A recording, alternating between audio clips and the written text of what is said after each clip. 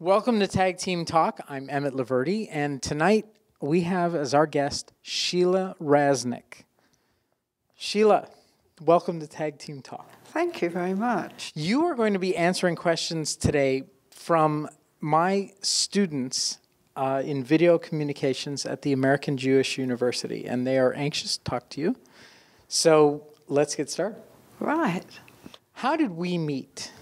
We met at the Virginia Avenue project, and you actually wrote the piece that we put on at the Getty with the youngsters. The Virginia Avenue project got a grant for 6 seniors and 6 young children. The children were aged between 7 and 17 that were part of the project. And we did 3 performances and actually had a standing ovation on the Sunday. And we have some clips from that. 2 weeks before my 10th birthday, in 1939, I moved away from my home in London and my large extended Jewish family to live in a small village 150 miles away. 150 miles away. We children stood in the street with our parents opposite, crying profusely. Our parents were crying. We travelled by train and bus until we reached the village. And when we got there, there was a church, a school, a hall, and 1 shop. 1 shop. We children were led into the village hall, and the villagers were asked, will you take 1 or 2 or even 3 of us? Take the children. As I walked through their garden, they said, mind the stinging nettles. What did they mean? Stinging nettles. I soon felt red, sore bumps on my legs. Sore, red. I was a very skinny child and a very finicky eater at home. And of course, we only ate kosher. Pork was not on the menu. Imagine my consternation when I saw half a pig hanging up in the pantry. The food was so different from anything I'd ever eaten. Pork sausages, thick brown gravy, and the vegetables, so many vegetables. So different, so many. That Christmas, my friend had a tea party, and her foster parents made tinned peaches and cream. The very thought of it still makes me feel so wonderful inside. Just thinking about it. In September 1940, I spent my 11th birthday in an air raid shelter in London during the Blitz.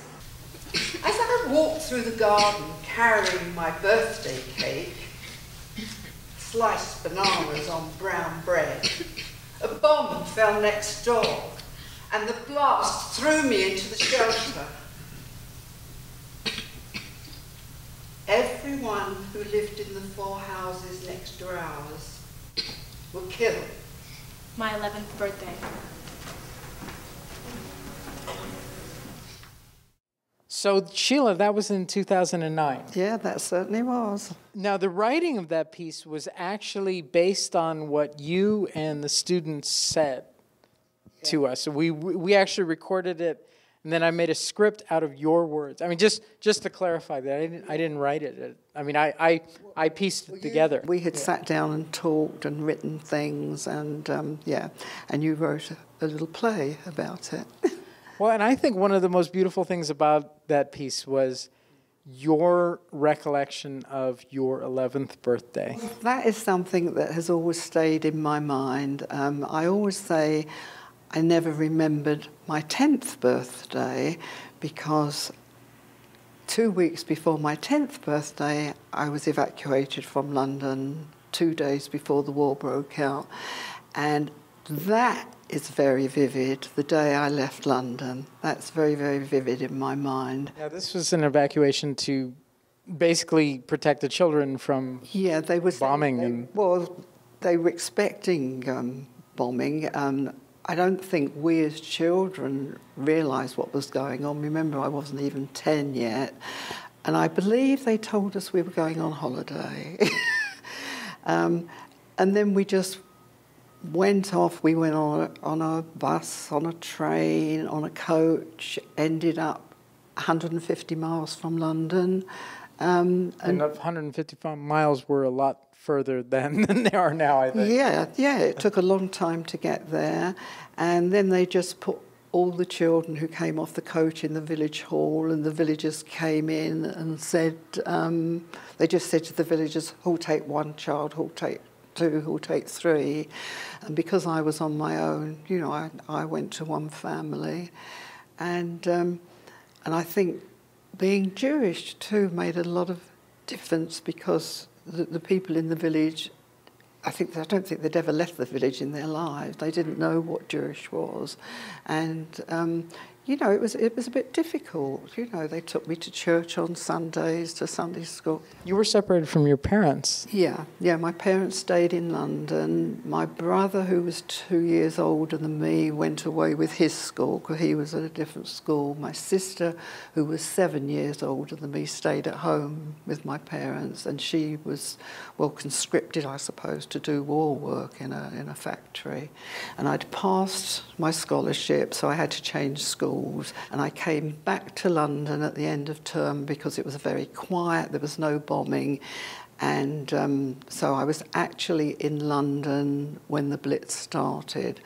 And on my birthday, which was September the 14th, I was 11, it was 1940, there was no birthday cake because it was rationing, and my mother had sliced this banana, which also was precious because you didn't see bananas in the war, on some brown bread and put it on a plate when the air raid warning sounded. And my father went, because he was an air raid warden, he was in the ARP, and he went straight to his post. And as we came out into the garden, we had a shelter in the garden, the bomb actually fell behind the wall and we were thrown into the shelter. I was still carrying the plate, which was covered in dirt, and we were in the shelter all night. And it wasn't till the morning when we came out that these 4 houses had been destroyed by the German bombers and all the people killed. And we didn't know till that morning that my father was alive, and he didn't know if we were alive or not. It was very traumatic. And you knew the families that lived in those houses? Yeah. But, you know, and there was lots of bombing, and then we went into a communal shelter, and that was horrible too. And then in the October, because of the bombing of London, I was sent away again to my grammar school, and I was there for 4 years. But I mean, I was in touch with my parents, and my brother, who was evacuated to a different place, we wrote to each other all the time. We kept in contact. The war ended in 1945, but I came back just before the end of the war when the doodlebugs came over. The doodlebugs were pilotless planes. Drones. Yeah, they were drones. They just dropped, and it was a very traumatic time. Some of the students from my class are here, and they have some questions for you. Right. So we'll do that next.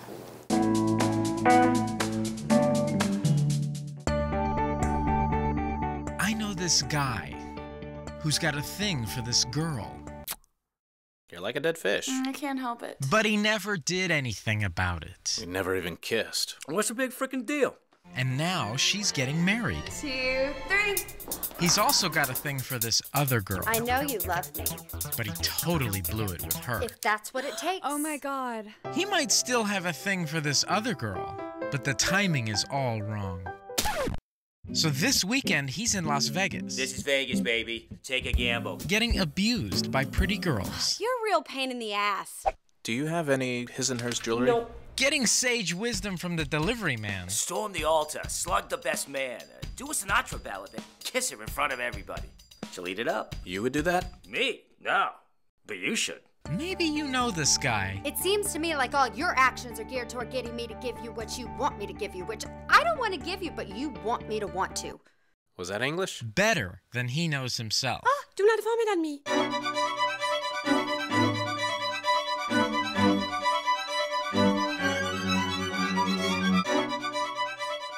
Your imaginary friend is here on the flight. Do you talk often? Can you see him now? What does he look like? She thinks you're wasted. Took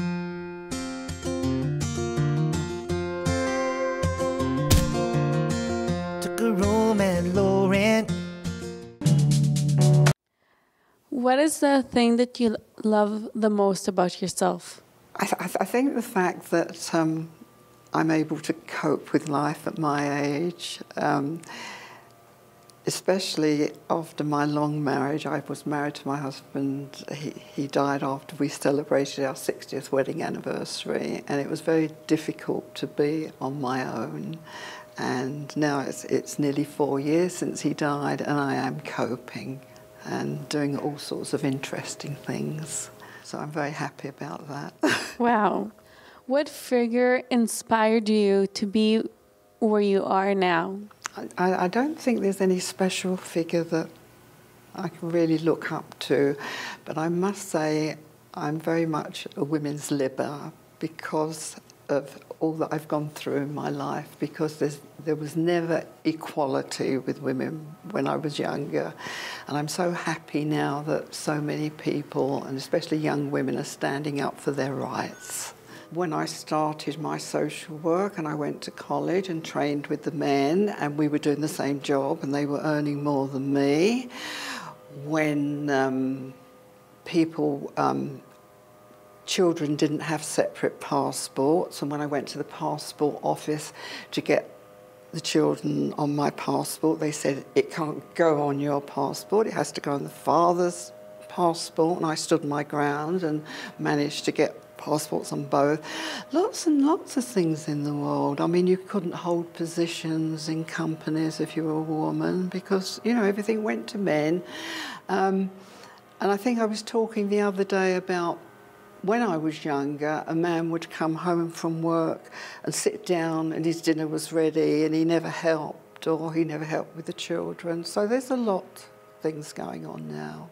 Inspiration, I had a friend when I was first married and the kids were young. She was 15 years older than me, and she said to me, marriage is kid gloves. When my husband grew up, he was one of two boys, and his mother spoilt him when he was younger, and it was never expected for a man to do things in the house. And I think he honestly, when we were married and young, he had a lot of learning to do. Like, we grew up together by being diplomatic, which kid gloves means really, and not arguing and being able to discuss things with each other. You know, that helps a lot.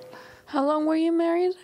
My husband died just after our 60th wedding anniversary. So it's a long marriage to one person. It is. Yeah.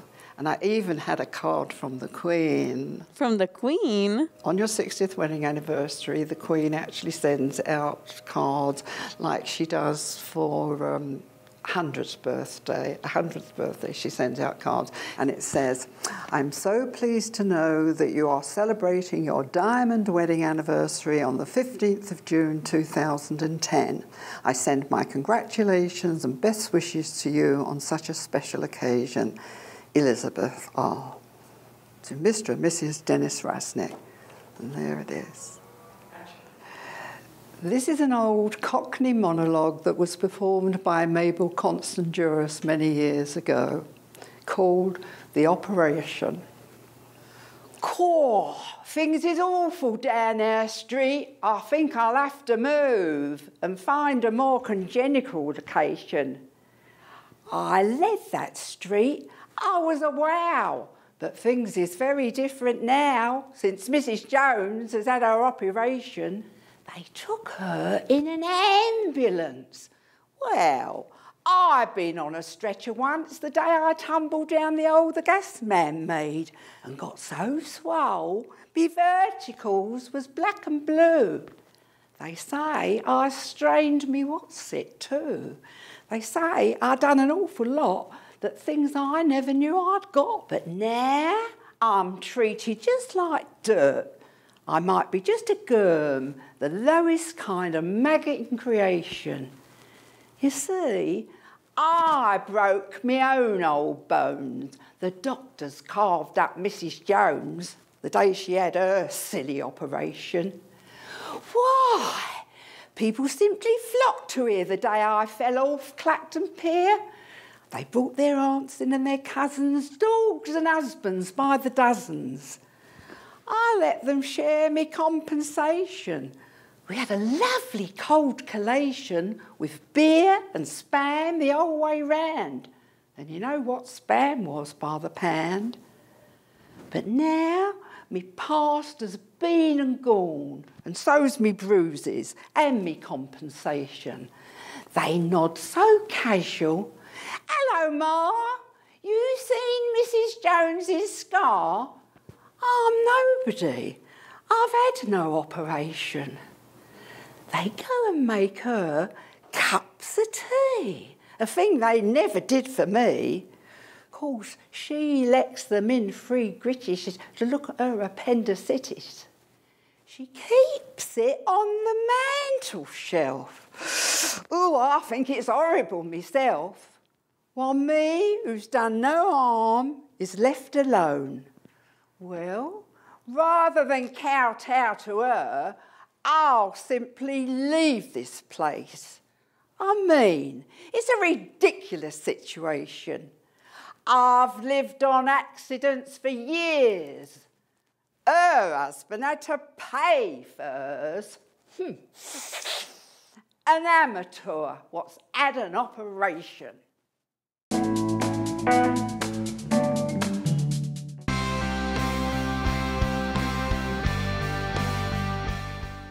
I really need some advice. Hell no. I'm afraid of work. We're all afraid of work. That's why we do this. You must get something out of it or you wouldn't do it. We have a situation. I'm at the end of my rope. I could have an attack any second. Can I get a new brother? You can have this one. You were in that movie with Jake Taffeta and the Talking Mouse. They like to fool around with their suits on. Are you involved in a fur triangle? My whole life was flashing before me. It sounds like you're just not truly committed. Lately, I have been doing sensitivity training at the penitentiary. Where does it end? I will be keeping my eye on you two. I am a good boyfriend. I'm from Pasadena. Drugs?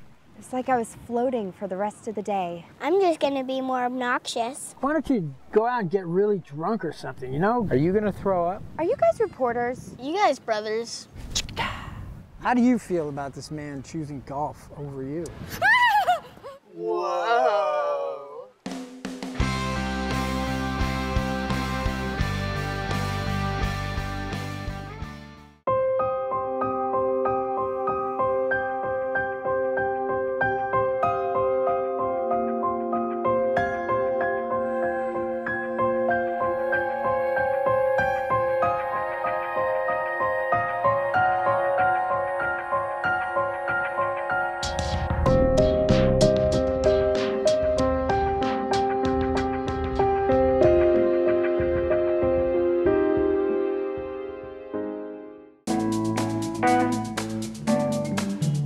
Hi Sheila, so I feel like it's so rare and it's even an honor to meet someone who's had such a happy marriage for over 60 years. What would you say is the secret to making a marriage last that long? Well, first of all, I married my best friend and we were always able to speak to each other. A lot of it is compromise, you know, and make sure that you talk about things and try not to argue. And I think as well, my husband's philosophy was that you never go to bed on an argument. If you have a difference of opinion, you make up before you go to sleep at night, so you don't carry it over. And also, I think people have to realise that when you speak to somebody else, they might hear it as something else, and you tend to assume. So many husbands say to their wives, "What did I say? What did I do?" That's heard very often. And I think you have to explain exactly, and you can't realise that you know what the other person is thinking. You know, you have to make things very clear. I think also you have to be tolerant. My husband had a hearing loss, and that was quite difficult at times because I would perhaps tend to speak to him in the other room, and he'd say, you know, stop speaking to me in the other room, I can't hear a word you're saying. And, you know, consideration for other people, yeah. Hi, so I wanted to ask you, what brought you to California and Santa Monica specifically? Well, because my daughter married an American. I first came to America in 1975. We were actually here for 9/11. We were on a visit, and my daughter said to my husband and I, have you ever thought about moving out here? And we said no, because we were quite happy flying the Atlantic each time we came. And then she said, well, think about it, you're getting older, and 6,000 miles is a long way to travel if you're ill, so think about it. So we thought about it and decided that. So we applied, and it took 2 years before the American Embassy gave us an interview. And we knew what we were coming to. We knew the weather, what the weather was like, and everything was lovely here. And my husband always said, well, if we don't settle, we could always go back. But we settled, and I'm really pleased we moved here. So how did you get interested in acting, and what kind of acting have you been doing recently? I did a little bit of amateur. We used to do old-time music hall in England, and I used to do monologues. We were an older group, there were 16 of us, and we had a pianist who was 92, and we used to go to the care homes, to the mental hospitals, and at Christmas we used to go to the, put on a show when they made a lunch at the hospital, and we were the entertainment, and then we sometimes put on shows for charity. I was also lucky enough to, when Helen Hunt came to the Broad Theatre and did Our Town, I was an extra in that. I didn't say anything, but I was one of the corpses in Our Town and had to sit on stage for 30 minutes without moving. But it was such a wonderful 6-week experience, and it was just after my husband died, and it just helped me so much because I did not know the story of Our Town. I know it's a story that you all know as Americans, and when I heard that I was going to be sitting in a cemetery, I thought, oh my goodness, what have I done? But quite honestly, every single performance, I felt my husband was sitting on my shoulder while I was there. And then I did at the Getty with when Emmett wrote the story. If something comes along, let me say, I don't do auditions, but if somebody asks me to do something, then I will do it. A lady enters the foyer of a London hotel and sees a man reading a newspaper. Peter Parsons, as I live and breathe, fancy meeting you. You remember me, of course. I'm Sally Hughes. It must be 10 years since we met. You haven't changed, my pet. Come, sit down and tell me all your news. Oh, Peter, you couldn't be looking sweeter. Are you keeping fit? Well, obviously you are. How long are you in town? Do you think I'm looking brown? I've just been down to Monte Carlo in the car. Have you ever been to Monte? I just went with Auntie.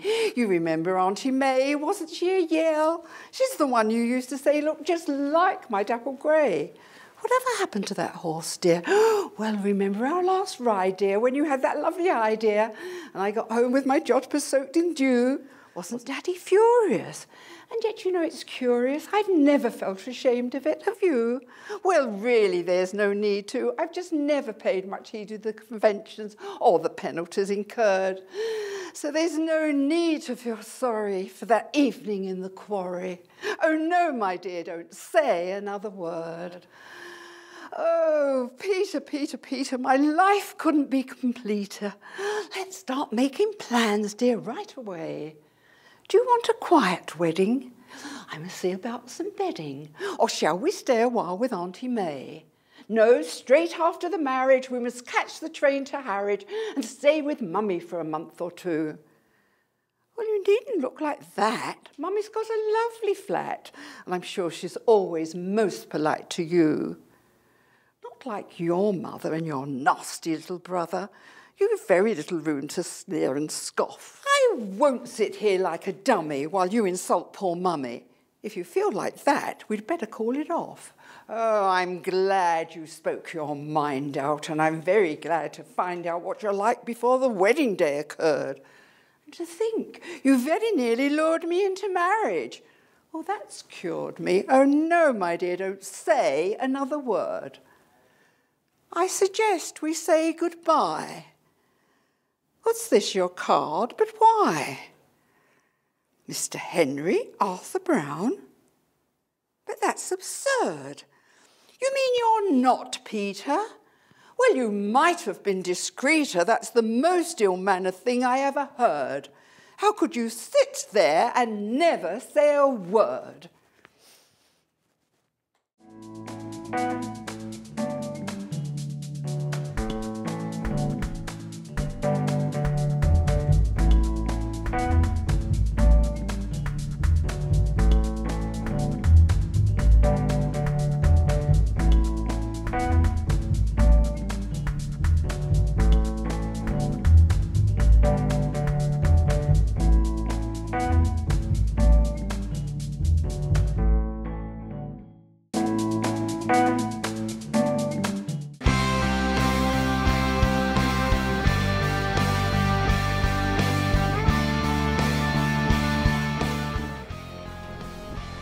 I really need some advice.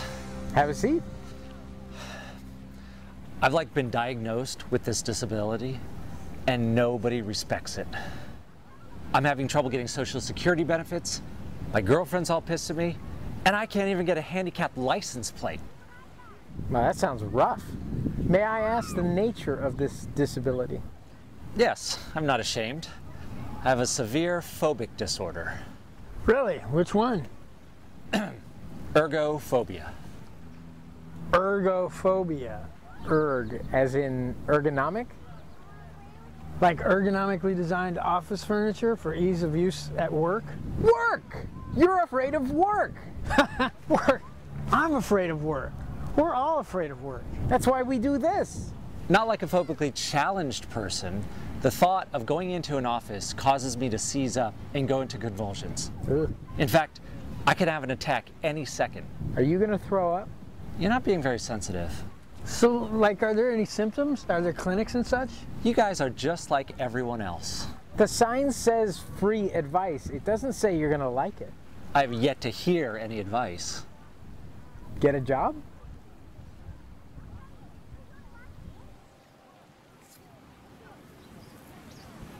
You do what you can.